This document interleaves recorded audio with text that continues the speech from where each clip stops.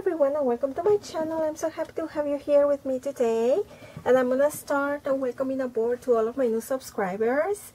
I am so happy that you can join me here in my little crafty space, and I really hope that you get inspired and that you love everything that I share every week.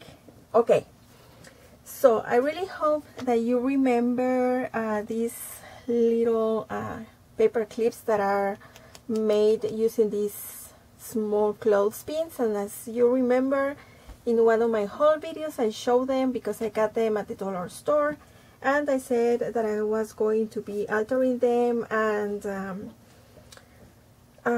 trying to make them even more beautiful. And since they are wooden pieces, this is what I created. As you can see, my plate is full, and that is because I used both packages. And remember that the pumpkins, they come 6 in the bag, and the pie, they come 4.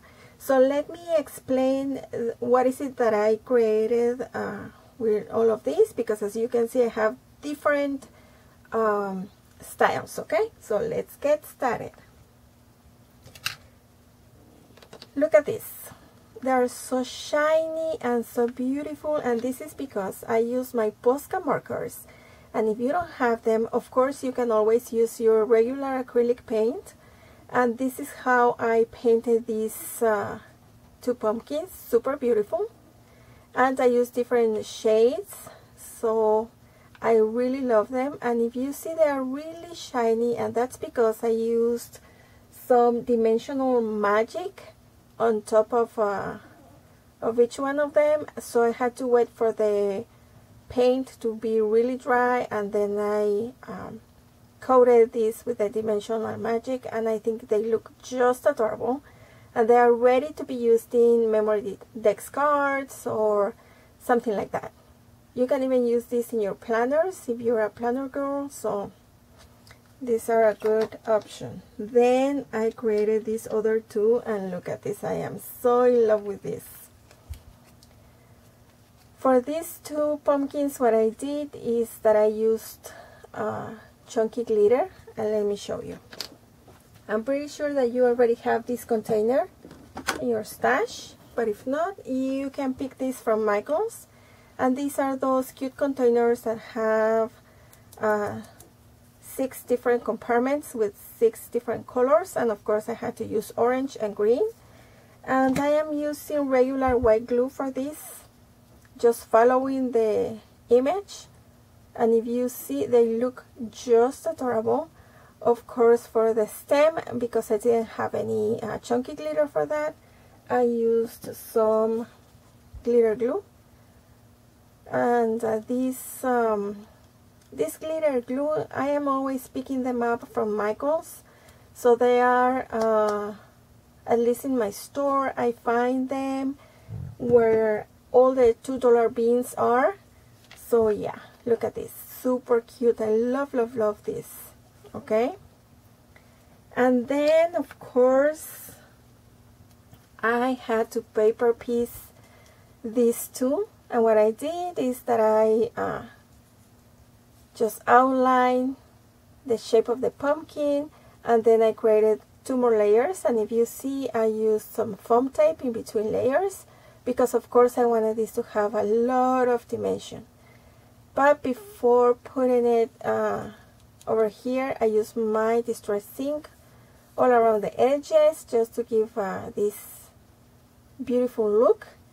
The stem is created with craft cardstock, and the leaves, I just used regular green cardstock. I just hand drew the leaves, nothing special, but look at this, super cute and adorable. So these are my 6 pumpkins, and then I created my pies. And since I just had 4, I wanted to create different ones. So let's see. I started with this one, and look at this. Once again, I used my Posca markers, wait for the paint to dry, and then I went on top with the dimensional magic, and I think it looks super adorable. If you don't have that dimensional magic, let me show you. This is what I'm talking about. It's by Mod Podge, and this is your new best friend. In case you don't have glossy accents, look at this, great option. So that's what I did with the pumpkins and with the pie. Super adorable, right? Then I created this other one, and look at this cutie. Oh my goodness, I love this one. Okay, here I used 3 different things. Let's start with the crust. Again, I used some glitter glue, super yummy.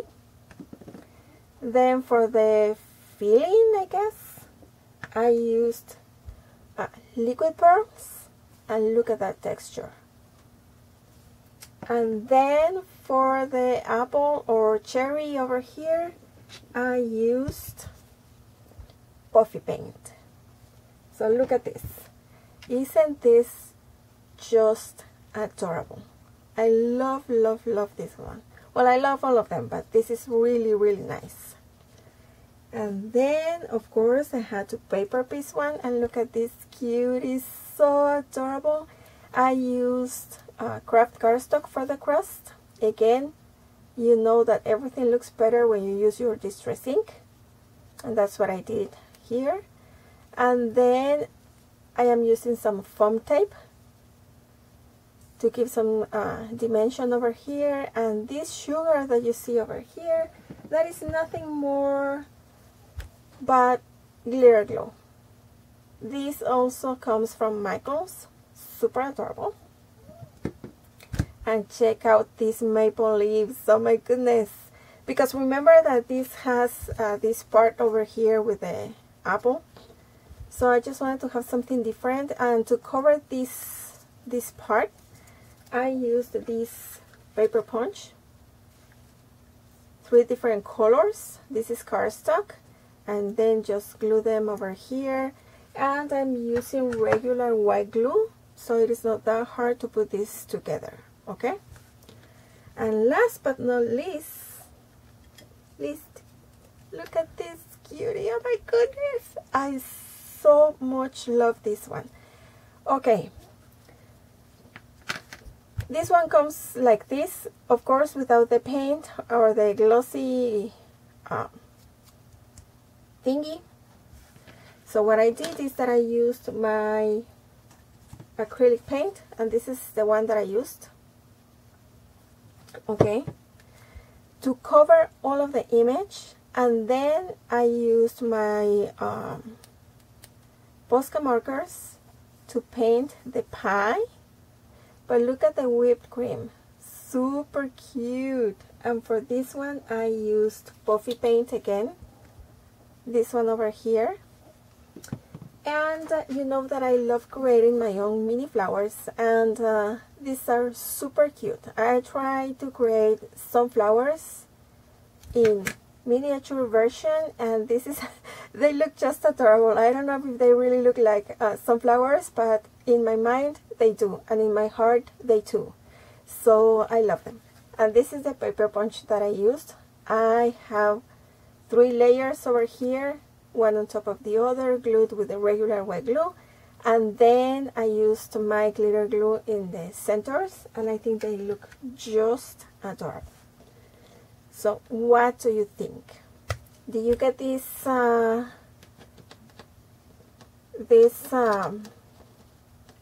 paper clips from the dollar store?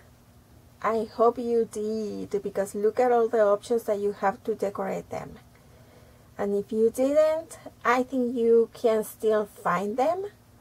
But if you can't, all you have to do is get a clothespin and then look for images in your stamps. Excuse me. You can use your Cricut or just hand draw them and then fussy cut and create your own images. Okay? As always, the sky is the limit. And all of us crafters, we are very creative, and we can always figure a way out on how to create beautiful stuff. But for today, this is my share. I really hope that you like it, and if you do, please give me a thumbs up. Also, if you want to share with your friends this video, I will appreciate that very much. But in the meantime, thank you very much for watching. Please take care of yourselves. Remember to always smile, and let's create something beautiful for this week, and I will be seeing you very soon. Bye!